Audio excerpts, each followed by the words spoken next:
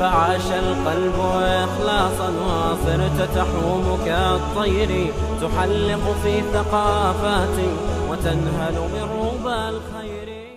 أحسب الناس أن يتركوا أن يقولوا آمنا وهم لا يفتنون ولقد فتنا الذين من قبلهم فليعلمن الله الذين صدقوا وليعلمن الكاذبين.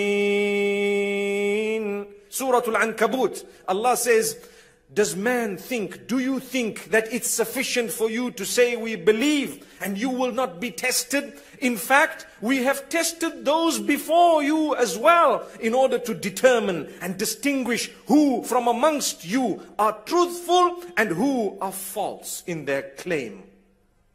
People say sometimes, why? I'm a believer. Why do I have so many tests? Why do I have so many difficulties? Why do I have so many hardship? I can tell you why. Because you are in the school. You are in the exam room. You have undertaken that Allah is one. You have believed that Allah is one. And you believe this is the messenger. Allah says, okay, come. You really believe? We're going to test you. So how will we test you? You believe Allah is the sustainer? You believe Allah is the curer? You believe Allah is the all-wise, the all-knowledgeable? You believe He is the Lord of the worlds? Okay. So when we make you sick or ill, may Allah grant us cure. Say Ameen. When we make you sick or ill, we want to see what you do.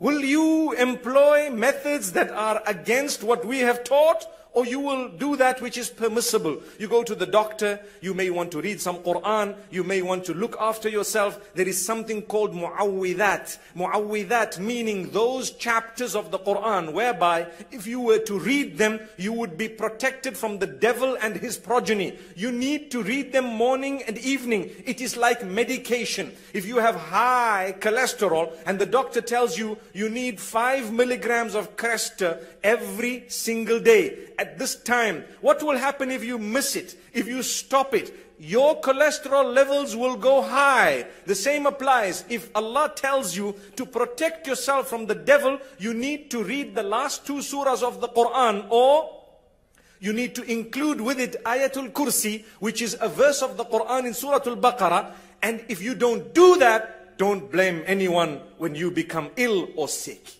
Remember this. It's a test from Allah. You need patience in order to endure